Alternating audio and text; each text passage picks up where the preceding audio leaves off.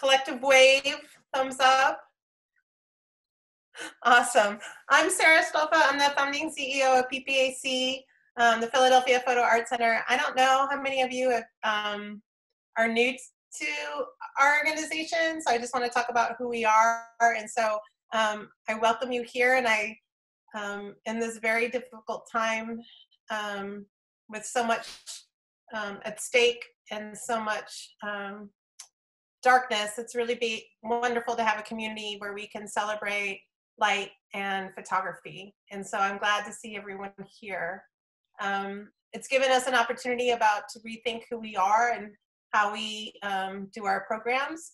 And tonight is the first iteration of a program like this, and new thinking for us. And so PPAC is a artist-focused institution dedicated to a diverse, broad range of audiences, and we engage people in contemporary photography through education, resources to make work, and exhibitions. And so we have online classes, which you should definitely check out if you haven't done so already. We do exhibitions, and so we have one exhibition online now, and we hope to do more in the coming months. And then along with our exhibitions, we do programming and talks like this. So I'm happy that we're still able to do it in this context and to connect with everybody. PPAC is a nonprofit, and we can only do things like this because of the support of the people in our community. So if you have the capacity and if you're able to support us in any way, we would greatly appreciate it, whether it's through sharing our programs, sharing our classes, or making a donation. Everything helps. So thank you for being a part of this community and being here tonight. And I get the pleasure of introducing PPAC's exhibition and program coordinator, Lori Waselchuk, who is a dynamo artist and documentary and conceptual artist, as well as a fierce advocate of the community and a community worker. So she is an invaluable team member of PPAC to help us do our work, not only exhibition and program wise, but also our commitment to the community. So I'm excited to launch our Thursday night photo talks, which are every Thursday at 7, with Lori being our first speaker. Lori? Can you hear me? I can. Okay, great. Hey everybody, welcome. I want to give a shout out to Michelle Wallace, who's also on this call handling the chat room. So if you guys have questions or have something to add, feel free to put it into the chat room, and Michelle's gonna help us through that after I'm done talking. But for now, I'll go through the whole lecture, and then afterwards we'll have a conversation. Yeah, I forgot, sorry, Lori, I forgot to mention that. So during the talk, if you have questions, just throw it into the chat and we'll address it at the end. And then we'll open up for Q&A, not only through the chat, but through raising your hand, which you can do under chat. Yeah. Yeah. No, participants, you hit on participants and then you get to raise your hand. Yeah, and then if you raise your hand, I'll signal you, and if you want to be, so this way you can ask your questions through the microphone rather than the chat, if that feels more comfortable for you. So we'll have time for both at the end of the program. I also wanted to say that we're recording this talk, and we're going to put our Thursday night artist talks on our website so you guys can see it, or you can share it with people in the future. One more thing, because I know some people drop off before we end. I just wanted to say that PPAC is offering a lot of online classes right now, and I hope that you can check out that on our website. Michelle's going to add a few links, and also we have launched an open exhibition called Every One of Us, and we are asking for anybody and everybody to contribute one photograph that represents their experience in the pandemic. How is it affecting your life? What are you noticing? Who are you happy to be sharing space with, and those things. So go to the link, and we hope that you will submit your images, and we will exhibit this. We'll be posting it on an Instagram feed, but we'll also hopefully exhibit it once we can gather face-to-face, people-to-people instead of online. All right, I'm going to start the thing. Go ahead and talk, and I'm going to open up my lecture. Yeah, so Michelle at PPAC, who's our Youth Education Associate, and who's been the leader of our social media and helping with our online education opportunities, just posted the link to every one of us in the chat. All right, I'm ready to go. You should go.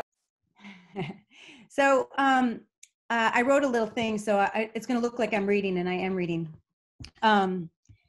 So in thinking about this talk, and as we were closing down Philadelphia Photo Art Center, and as everybody was closing down their schools and their jobs, and everybody and everybody sort of retreated into their home, I kept thinking about what happened in New Orleans after Hurricane Katrina, and revisiting, and the idea to revisit the work. It came out of this because I feel like there's some similarities, and there's some things that bring back a lot of painful memories about New Orleans and what happened there, and also some beautiful memories about New Orleans. So I'm revisiting this work because we are experiencing the world changing day by day in the COVID-19 pandemic, and we are experiencing a slow-moving crisis that severely hinders our ability to act, make things better, to solve ever-growing problems. The other correlation between our experiences today and the aftermath of Hurricane Katrina is that people that we elected to guide us through crisis are coming up short. And the lack of leadership, I believe, is contributing to casualties as it is today and as it did in 2005. Before working on this talk, I listened to a new podcast, and I posted that link in the chat box already. It's called Floodlines, produced by The Atlantic. It's an incredible feat of storytelling and journalism. I'm so grateful that 15 years later, a journalist is willing to go back and go through what happened on the ground and represent it in a new way. Because every time people process these stories and process mistakes and solutions, we can learn from them. And I can say that from listening to Floodlines, that each story and each misstep that they report, and their story about how fear and racism contributed to hijacking the narrative in New Orleans. On the local, state, after Katrina, the local, state, and national leadership responded to the people stranded in New Orleans as criminals based on unsubstantiated rumors, as if the folks who just survived a hurricane were looking to do anything but live through it. The leadership used war metaphors, not unlike today, to describe chaos in the streets, when in the end of the day, the people causing chaos were not the survivors, but often were the police run amok and the military. The governor announced that the National Guard would shoot to kill civilians caught looting, shooting their own citizens. The mayor was begging for martial law. The chief of police was claiming that there were snipers shooting people, which never happened. So all of these stories are recounted in Floodlines, and there are so many parallels, especially with this war metaphor, when we're dealing with a humanitarian crisis and all our leadership, the lack of imagination when our leaderships can only bring war metaphors to how we're gonna solve this problem. It just shows a lack of imagination. It shows a lack of creativity. It also fixates on crises, as in New Orleans, they fixated on the looting, and they ignore the human suffering, and suffering becomes invisible. As a journalist, I was not immune to the fear-induced panic. I was frightened, and the lack of information during Hurricane Katrina was debilitating, really. And as a photojournalist, I'm always processing and witnessing trauma, and I felt totally inadequate. I remember standing at the edge of the water one day, and I couldn't move. I was paralyzed because I didn't know which way to go, because the whole city was crying and was in pain. So this slideshow is about continuing to work and finding a way to respond, even though you feel inadequate, even though one person feels like they can't do anything. And it's about also connecting to other people to actually speak louder, come up with creative solutions, and thinking forward, and reclaiming the narrative, right? That that the governments and people in power tend to inflict on civilian and on citizens. I continue to think about New Orleans as an island connected to the rest of Louisiana and the country by its bridges and roads. Katrina smashed assumptions that these massive bridges, these utilities created to create transport people in and out of the city, create wealth, expand communities. Their functionality depends really on our intentions and our politics and our aspirations, our fears, our hopes. All of the things that we build can crumble when we don't think about them in the way that they should be thought of, as a way to grow community and build community and connect with one another. So this project about New Orleans is filled with those days of realizing that the bridges that we built to connect, to generate opportunities failed in many ways, but were then again repurposed to rebuild. That was my speech. So as I was saying, while the trauma was going on, the bridges became points of contention. This is the picture of the Crescent City connection. It connects the East Bank to the West Bank over the Mississippi. And as people who were stuck in the convention center tried to walk across the bridge because nobody was coming, there was no water, there was no food, nobody was coming, they decided to walk over. But the police in Gretna, having heard of all these terrible stories, rumors, and myths about New Orleanians in the aftermath of the storm, they blocked them at rifle at gunpoint, and they were turned around. The Danziger Bridge was another bridge where people who were holed up in a dentistry office in East New Orleans were going to head to their home to see if they could get some food on the west side of the river, of the canal. Sorry, they couldn't make it. The water was too high, so they had to turn around.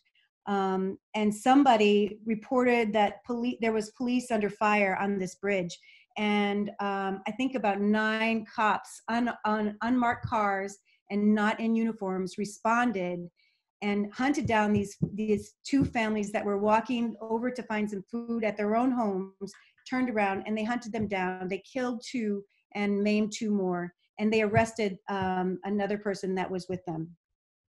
So the bridges became this point where I was driving on a bridge every day in and out of New Orleans. I was photographing. I was living in Baton Rouge. I was we were hosting or giving refuge to journalists. At one point, there were 14 journalists staying in our house, and we had to cross the waters every single day. We'd leave before daybreak, come back at night, and the bridges carried us in and out, but it could not carry the people stranded in New Orleans. Why? Because they didn't have resources. They didn't have access to transportation. They didn't have cars. And the buses, nobody sent any buses. It was unspeakable that for 5 days, we were able to go back in and out, and the people were stranded in New Orleans. And so the bridges became a gigantic metaphor for who could get in, who could get out, who has access to things, and who doesn't. So I photographed the bridges, and I photographed bridges using helicopters, and I did a lot of helicopter photography at that point, and I wanted to sort of document how bridges connect and disconnect the city. It's kind of quiet. It feels kind of weird that I'm talking by myself and I can't hear anybody, but I'm going to keep going. So in the beginning, I was a journalist. I was working as a photographer on assignment from many publications around. So I was covering the news. I was a stringer. So I was sent to do at first a lot of aerial photography, assessing the damage. And so I was up in the air, and I felt so detached and so unable to do anything that was what I was doing. I also was able to connect with people doing rescues. So a lot of citizens themselves brought their own boats into New Orleans, and they started rescuing people because the government could not manifest enough rescue boats to save people and get them out of the city. So there was, I was with a lot of citizen rescue crews. I also returned with some residents of the Ninth Ward to see their homes for the first time. So I was, again, I just kept feeling focused on the fact that we were using cars and buses and the bridges to move in and out. And the theme just kept going because New Orleans was stranded and it was isolated and it was an island surrounded by water. So I traveled with this busload of residents from the Ninth Ward, and they were visiting their homes for the first time, seeing the damage. It was a month after Katrina. It took a month to clear the roads in the Ninth Ward to even get vehicles in there. I also spent time with people, evacuees who were trying to seek help, trying to get support, staying on the line for hours and hours and hours, and trying to get some sort of support to help them as they were completely displaced from their homes and were living in cities that they weren't used to, and they were just trying to find their way. And I went and I traveled back with people from Baton Rouge, from the North Shore, and I photographed them coming back to their homes for the first time, where they could actually see what the damage was and start to clean up. And one thing that I can't forget is what it looks like when you have to throw away the contents of every house in a major city of America. What does it look like when everything has been destroyed, from all the walls, every single piece of furniture, carpets, refrigerators, everything? What does it look like to throw away an entire city's worth of things, materials, tools, foods? It was overwhelming. And then I remember one day, this was the first day that New Orleans could get back to the city, grab their things, and return home. And I remember the sun we were on the spillway, and that's, it's over the Atchafalaya Basin and the Bonacary Spillway, sorry, it was the Bonacary Spillway.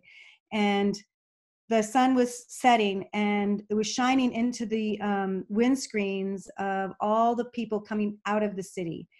There wasn't public traffic yet back in and out of the city. Everybody was on their way out because there was a curfew.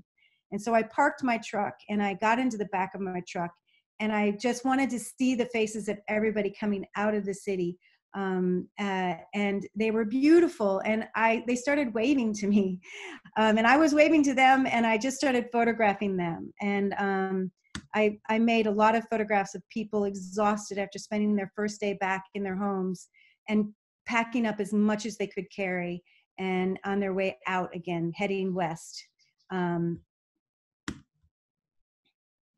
I've made several large collages of this work, and it's some of my favorite photographs from that whole 5 years. But it continued to haunt the roads and the feeling of inadequacy, and also the mixed messages, and the impact of Hurricane Katrina continued to haunt. And so for months, the city was empty, literally empty. And so I spent time looking for ways to document what had happened without any people, which was really, really difficult. And I found these small memorials and small, but also just evidence of trauma throughout. I spent a lot of time looking for escape hatches. So that was one thing I did. I was in working for a response.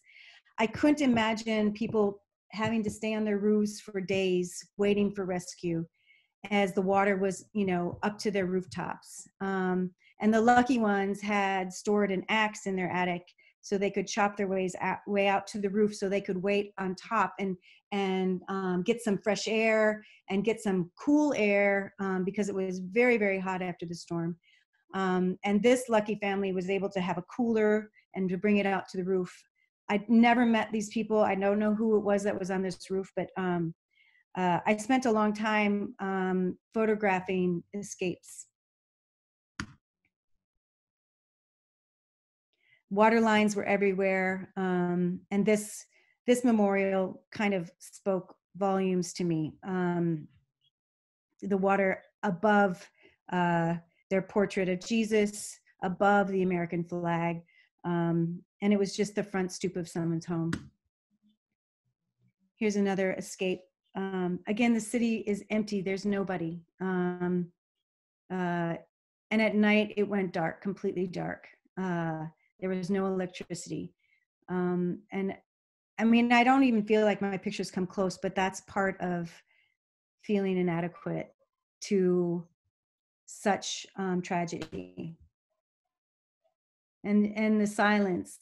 These FEMA trailers were just parked in the road yard waiting to be unloaded for one day when the residents could come back.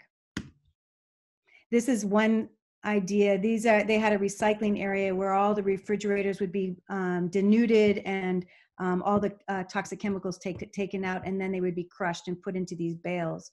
But every single kind of trash had to be treated this way in the city. It took many, many months.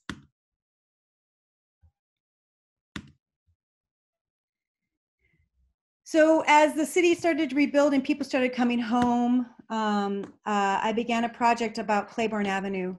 The pictures in Love and Concrete look at life along North Claiborne Avenue from the Treme neighborhood through the 9th Ward. It ran all the way through. The neighborhoods along the avenue generated the cultural and community roots that created brass bands, jazz funerals, and Mardi Gras Indians. It was one of the wealthiest African-American business districts in the country. The centerpiece of this vibrant neighborhood was the wide, shady Claiborne Avenue. Dozens of 100-year-old live oak trees lined the streets. But in the 1960s, or maybe it was a little earlier, the city cut down those trees to erect hundreds of massive concrete columns that would support an 8-lane interstate. The I-10 overpass was built to facilitate automobile access to the new outlying suburbs, but it also contributed to the economic demise of the Treme. Once the city flooded, the overpass and its on-ramps became islands for thousands of stranded people waiting to be evacuated. Now, as the neighborhoods recover, thousands gather amid the concrete columns to celebrate Mardi Gras, play games, or set up small vending photo booths and other enterprises. Love and Concrete is about the Treme and how its residents reestablished their lives in their neighborhood under the overpass. So I spent 2 years photographing life as people came back under the overpass. They have a grand Mardi Gras celebration there, but they also had small business people set up their photo booths. There's small kitchens. They even created a Treme trolley tour. And so I photographed this great neighborhood and great people coming back. The Backstreet Cultural Museum, picnics, football.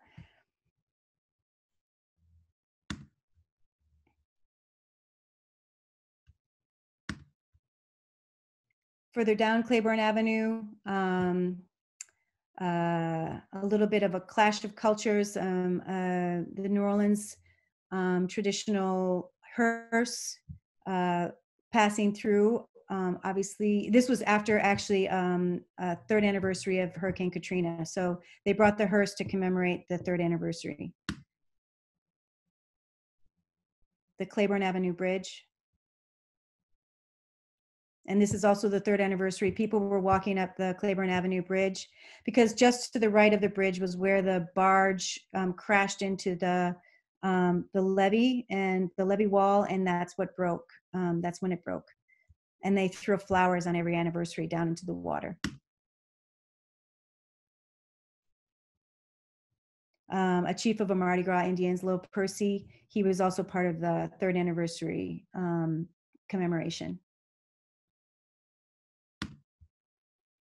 So as time went on, and this is 5 years, I was constantly trying to figure out ways to express the way the bridges connect us and the way the bridges could disconnect us. And I was just wrapped up in this metaphor. So I told a lot of personal stories, and I connected with people to talk about their work.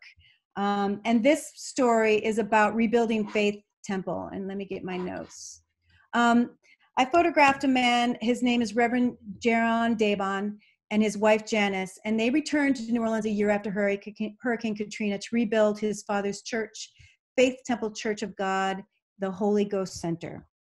And this is in Elysian Fields. About half of the Faith Temple community could return to New Orleans. The Dabons lost their home in the 7th Ward and now live in Gretna. So Gretna is across the bridge on the Mississippi, and so he has to come in and out every day to rebuild the church and connect with his community. He crosses the Crescent City Connection, that very grand, beautiful bridge, daily to work at Faith Temple and assist his small church community. He still holds Sunday services in his broken church with no electricity or water. Sometimes the heat and the winter cold are too extreme to endure the church, to endure inside the church. So Reverend Dabon gathers as many members as he can and holds their Sunday service at one of the church members' homes. So he'll drive through and pick people up and travel inevitably over bridges to pick up his flock and hold service in someone's home.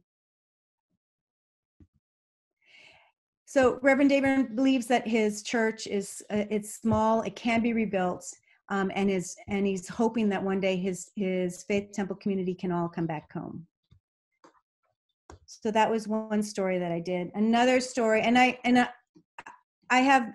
followed a teacher, I followed musicians. I followed as many people as I could that were trying to navigate their lives as their homes were being rebuilt in the city, but living elsewhere, and to try to tell those stories. The next is about the Alexander family. Kat and Alexander, they led very busy lives back then. I think this is about 2009, 2010. Nat taught math at Delgado Community College. Calvin rebuilds his family homes. He's got several homes, some for his children, and they're on both sides of the industrial canal.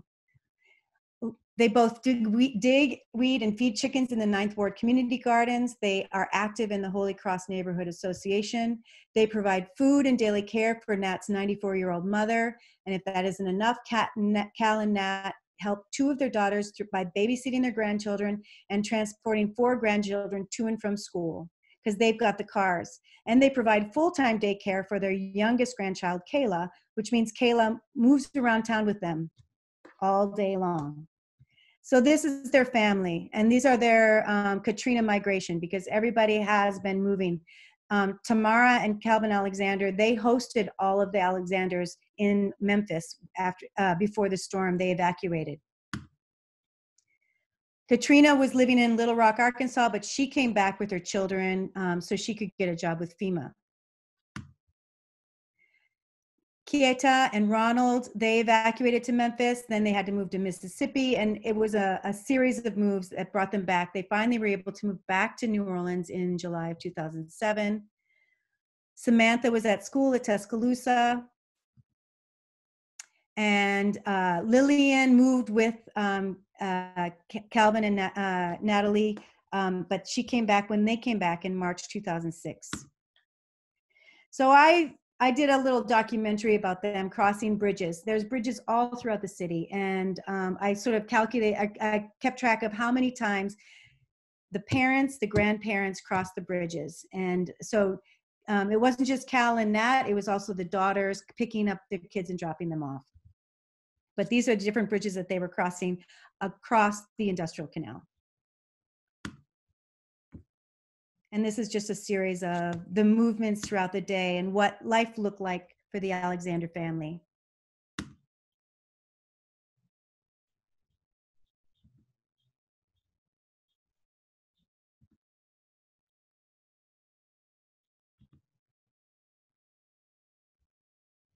lots and lots of motion.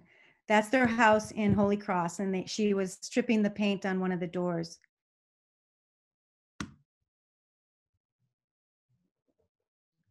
Her grandmother, grandmother Lillian, was still living in FEMA trailers, as was some of her daughters. Community meetings, finally taking care of putting kids to bed. So they were still working on fixing up their house, and which all that work is now complete, and the families are settled throughout New Orleans and Memphis. It's my final car picture. I wanted to end on a very, very sweet note. Can't help it. I also wanted to just briefly talk about the New Orleans Photo Alliance, because while I was doing my shooting, I connected with this amazing organization that was just, and when I first intersected with them, they were just organizing. So early, in the early months of 2006, Don Marshall, who was the executive director of the New Orleans Jazz and Heritage Foundation, he gathered artists who were able to return at that point and gathered them so that he could help them self-organize and plan together how to rebuild, regroup, and recreate their creative careers. The photographers, a handful, organized a call for entries as the first thing that they did. And they organized a call for entries. It was a big show. I think there were 80 photographers in it at the Contemporary Art Center. And that opened in late 2006. It was an entry-free exhibition. And that entry fee enabled them, it gave them the funds to sort of make the exhibition, publicize it, but also some seed money to sort of carry the New Orleans Photo Alliance into the next phase. And so what New Orleans Photo Alliance did then was concentrate in creating another photography festival, a bigger one than the first one. The first one, I think, had, it was a month-long festival in 2006 with exhibitions around the city. And when they were planning the second one is when I got involved with their work. They created the festival with speakers and exhibitions throughout the city. We knocked on galleries and tried to convince people to show photography during December, which was our month. We had a photo review, a portfolio review. We were able to bring in reviewers from around the country, and I think internationally, to meet with photographers to show their work. One of our goals was to keep the prices as low as possible because we wanted to support photographers who were just trying to rebuild their practice in New Orleans and in the Gulf Coast. And then there were, I'm going to keep going. And Photo Nolo has continued. I think it started in, it must be near its 15th, coming up to its 15th year. And it's grown every year.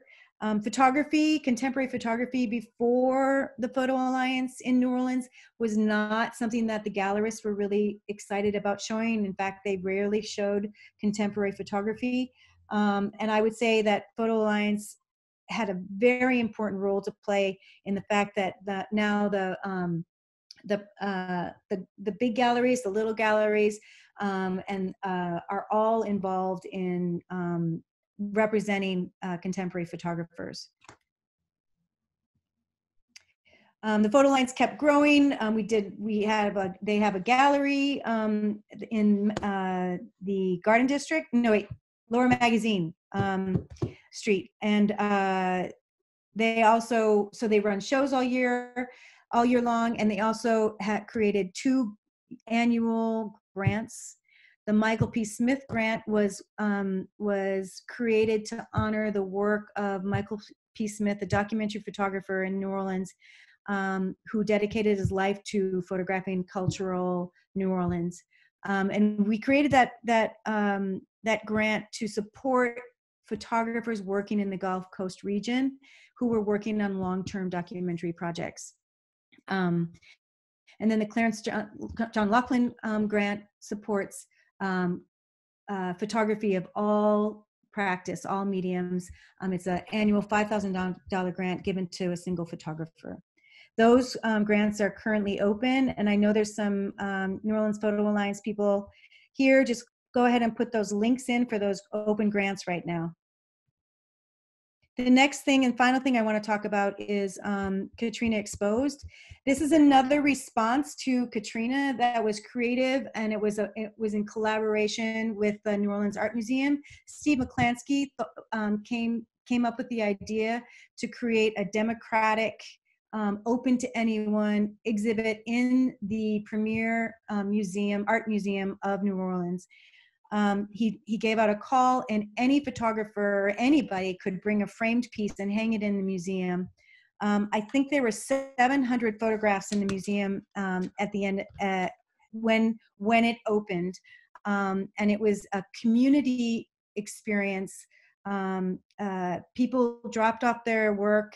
It was hung, and people gathered in this. It was actually a very emotional moment to go to this opening, to see how Katrina impacted all of these people, artists, non-artists, it didn't matter. And so it was an important event, and I feel like one of the inspirations for the PPAC's online exhibition and Instagram exhibition, Every One of Us, it comes from McClansky's project and the New Orleans Museum of Art's project, Katrina Exposed, A Photographic Reckoning. I just want to thank a few people before I start taking questions.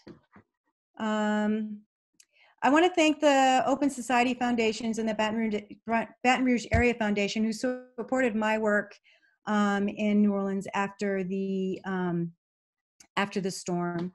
And I also wanted to thank Jen Shaw, who was able to talk to me, and I could interview her about NOPA's history. I also want to thank David Ray Morris, who is a lifelong friend, and we spent a lot of time together photographing New Orleans, and he provided a lot of the images at the end of the slideshow.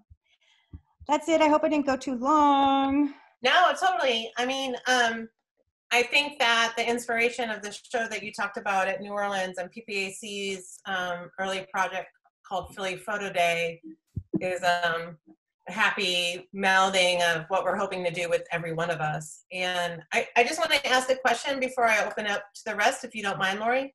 No problem. I'm just trying to unshare. Hang on. There we go. Okay, phew. Great. So I just wanted to ask,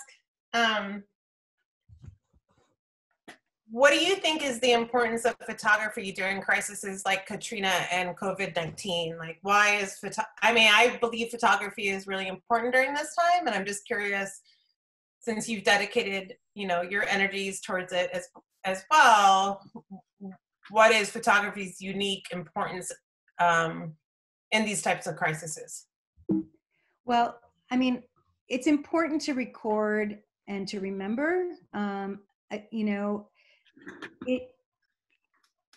We need to remember this moment, and we have to remember what's important to us at this moment, because and oftentimes when things are are critical or things are quite scary, I know my mind gets very muddled and I get overwhelmed, and photography can help focus.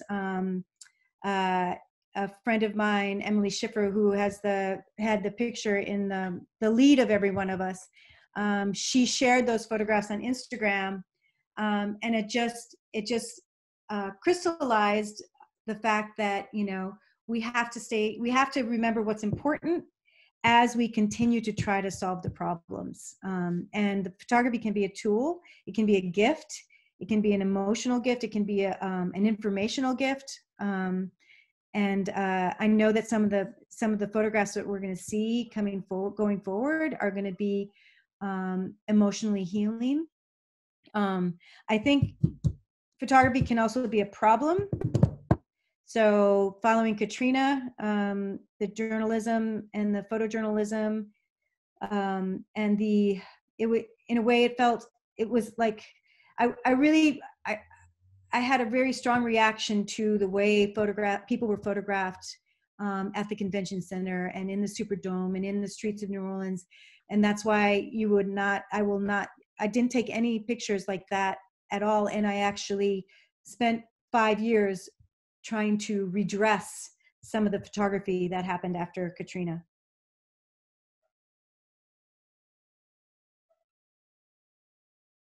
Hey, Lori, this is George. Can you hear me okay? Hi, George. Hi. Thank you for doing this. This is wonderful. You've shared a lot here. I know that when I was photographing Katrina, I would spend about maybe half an hour to an hour and a half, and I'd have to back off and cry for 10 minutes straight.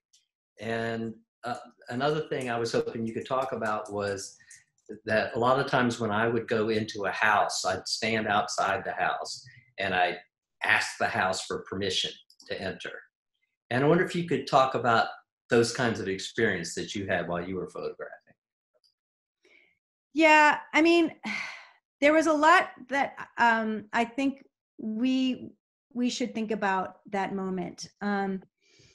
Going into people's houses was, and I only went into that one with the photograph with the family because they left the door open and they left the picture right in the doorway, so people going by could see that the family that lived there. So I felt okay. So it was definitely something that I didn't feel comfortable doing as well. And there was a problem with what happened after Katrina. One of the things that was really difficult was how rescue workers and animal rights workers were using their houses as their own whiteboard, with spray paint, like I felt like people were not thinking about the homes. They were thinking about them as something that no longer belonged to someone. And I mean, there were some houses, I didn't include any of the script that people wrote, but some houses had literally covered with messages between different rescue agencies. They used garage doors and front porches as ways to sort of communicate to other rescue agencies. And it was hard to see, and it got very frustrating. I mean, everybody had a house with a crosshatch on it, right? And some people kept their crosshatch for a long time, like my friend David Ray. He kept it up for at least a year. So I think everybody has to make choices about what they think is okay. I walked into a foyer of a house, but the only thing left was the foyer of the house. So the roof was off, right? The walls were off. It was just the stairwell, this blue stairwell. As I was photographing their stairwell, the family came home, right? And so it was a moment where I had to talk to them about what I was doing and why. And so that sort of changed everything for me. I kept up with that family, and they wanted the picture that I photographed.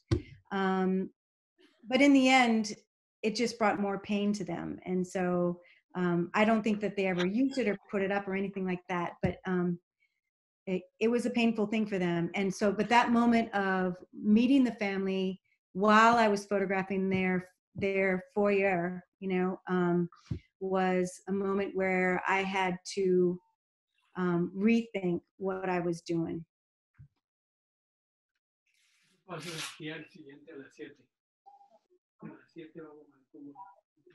Hi, Lori. Hi, I see you have your hand raised.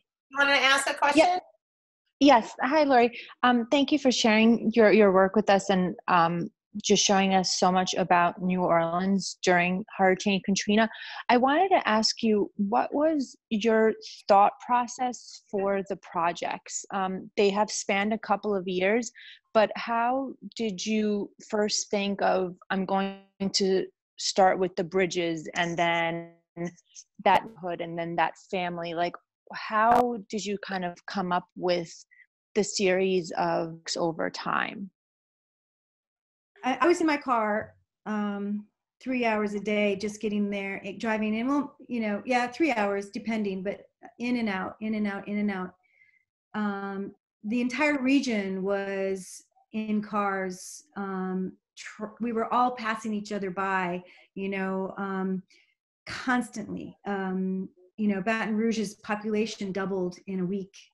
And it was, everybody was on the move, everybody. And I had a lot of time to think about that. And I felt so detached, like I would cross, it was so traumatic, and it was so sad that, you'd see people at intersections and you just keep going, but you could see that everybody was traumatized in this space, on the roads, on the bridges. But I think that the moment where I actually stopped doing assignment work was the moment that I heard about the murders on Danziger Bridge. And as it unfolded, it took 11 years for the police officers to be charged and sent to prison for the murders of those people. But I think it was the Danziger Bridge and the Crescent City connection where the Gretna police turned away the people who were trying to just get out of the convention center. Those were the moments where I had to think about what are we building these, who are we building these things for? And then as you think about the way the economy of African-American neighborhoods in New Orleans was gutted by the I-10 overpass. History is important in all of these things. And as we strive to make our cities better, that, in our capitalist structures, there's always losers, right? And so it was a bit of an obsession. And I feel like the last two stories I showed you was like, they're great. I love them, but they didn't have a home anywhere. They never, I showed those as videos in community centers, with all of the Alexanders around. I think it was, nobody wanted those stories. But I love them. And part of it is just trying to keep telling these stories and figuring out ways to tell these stories. And I'm still doing it. And, the second I moved to Philadelphia, I started doing it again. So. Thank you. Lori, we have a question on the chat. Do you mind if I read it to you? You mentioned that you wanted to redress the photography that took place during/after Katrina. Can you say a little bit more about how you went about that? Well, while people were photographing what was going on the ground, and it wasn't, it's just the media in a way. I was up in the air photographing things from the air because, the photographers that went and into New Orleans were staff members of newspapers, and I was just a stringer. But, it was difficult because I felt like often the photography was photographing people at their most vulnerable. There were guns being pointed at them. There were cameras being pointed at them. Nobody was bringing water. Nobody was bringing food, but there was cameras. And I just felt, it was terrible, and it was traumatic for me as a photographer. And the photographs had to be taken because I think it was NPR who were the first people to sort of question the military leader, I forget his name. I don't know if anybody remembers. Chernoff, just saying, there are thousands of people at the convention center with no food or water. And he's like, there are no people at the convention center. So there was, we needed to have cameras on the ground, right? But then as the evacuees were coming into Baton Rouge, I was asked to photograph evacuees for these newspapers. And I just felt like they had been photographed enough. I just felt the universe needed to stop. Now that they were safe, they just needed to be safe and be on their own. And I just needed to stop taking pictures of people who were evacuated from that situation. So it's about trying to figure out how to be a reporter it's more than just the story. It's about connecting to the people that are in front of your camera, and trying not to be part of the problem. And I don't want to blame any journalists, because journalists have a really hard time. I think, like I said to George, I think we all have to make, when we're out working, we have to make decisions that we can live with, period.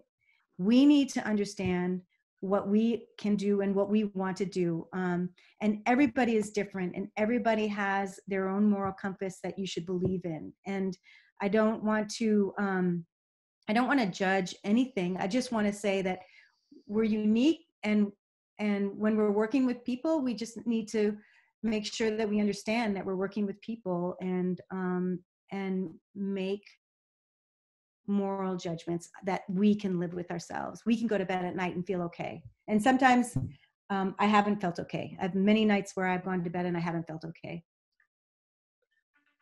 Rory, can I ask you another question? Yeah. So what do you think photography is going to do during this crisis? What's going to be the benefit of what we do?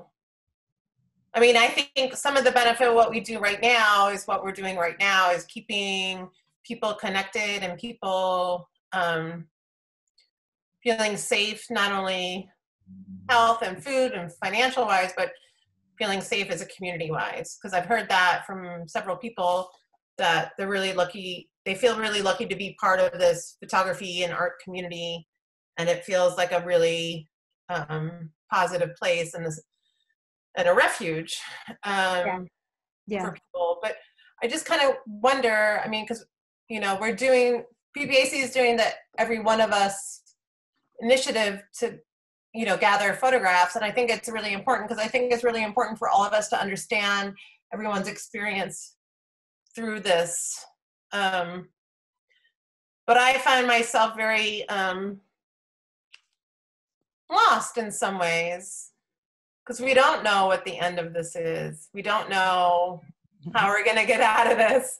We know we're going to get out of this together, but we don't know what the world's going to look like. And I do know that photography is really important during this time. But I can't quite articulate, I don't know yet what these pictures are going to mean to us. And I know you don't know either. Oh yeah, no, but you have to take them. Maybe that's just the thing. We don't know yet. We just have to take them, and we'll sort it all out later. You have to take them. And also there is a lack of imagination in the way leadership and power structures respond to problems. There's a lack of imagination. There's a lack of creativity. There's a lack of creative thinking. It really, really is important that we make pictures that we share pictures and put it out there, put a different narrative, a creative narrative, an inventive narrative, something precious. What our eyes are seeing is precious, and it humanizes our universal experience, but it also sparks each other's experience, right? I mean, I guess that's one of the most interesting. I mean, you said it at the beginning of your talk that the government and the powers that be had no creative solutions, and that's why I think artists are so important during these times, because we practice creativity. I mean, I think all people are creative, but only artists practice on a regular. Well, no, but I think the creativity is the thing that's going to get us through things like this. So I love hearing you say that. Yeah. So if people have links that they want to put up here, but there's a hashtag on Instagram. I don't know if you guys have checked out Mark Strandquist and his fabulous people, but it's called Fill the Walls with Hope, Love, Rage. I think that's it. Rage.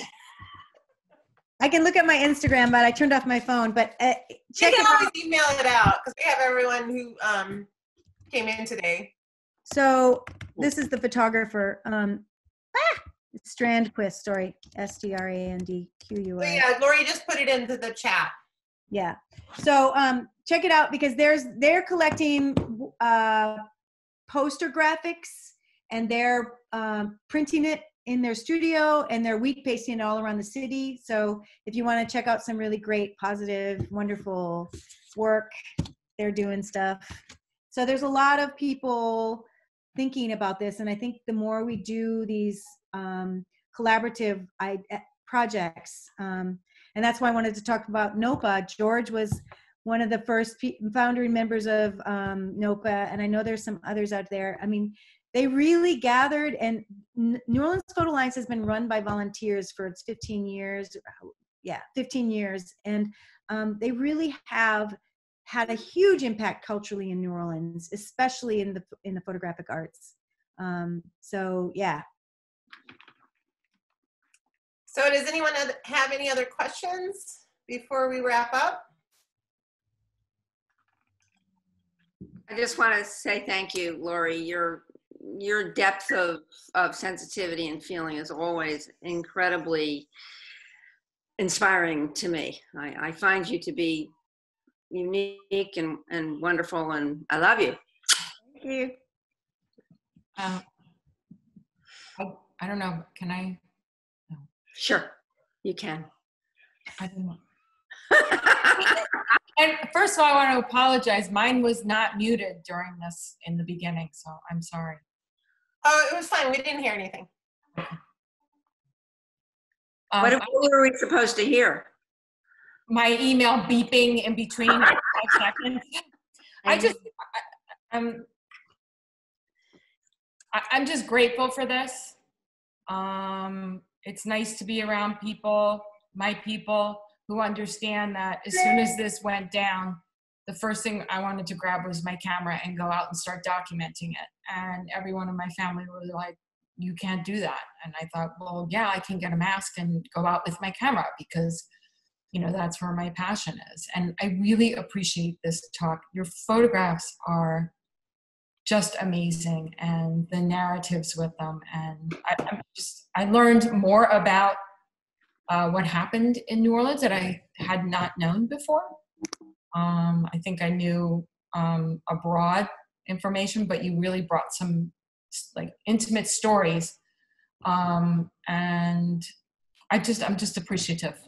And I thank you for doing this. Thank you. And I want to let everybody know that our next speaker next Thursday night is Daniela Zalkman. And she's a powerhouse of a photographer and artist and an organizer who started Women Photograph. And she's going to be talking about her project. And then I have people lined up through May, including Nicholas Muellner, Zoe Strauss, Debbie Cornwall. I'm sorry, Zora Murph. So there's people coming up, and I'm really excited about having these artists share with us coming for every Thursday night that we are in our houses and then beyond. Yeah, I want to thank everyone for being here, and thanks for being part of our Philadelphia Photo Arts community, and keep in touch, keep connected, submit to every one of us, look at our classes, share our programs like tonight and our educational programs, support us financially if you can. And I'm just really inspired to keep doing the work that we do because of all of you. So thank you for being an inspiration to us. Thanks, everyone. See you next week. See you next time.